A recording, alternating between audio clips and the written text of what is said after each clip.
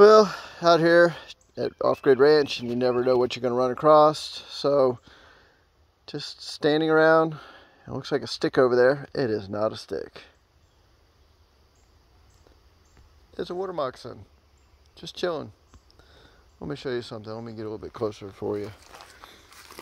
So, fat body. Tiny, tiny, tiny tail.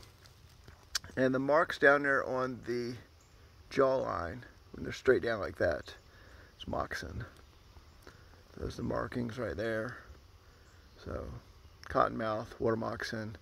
He's got the little cat eyes going on. They usually have a little, I call them eyebrows.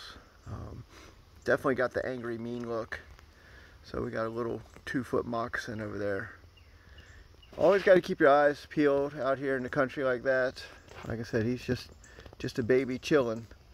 But actually he's a little bit bigger than a baby, but he's enough to do some damage. 2-foot moccasin, and he's been eating good, so he's been finding the frogs.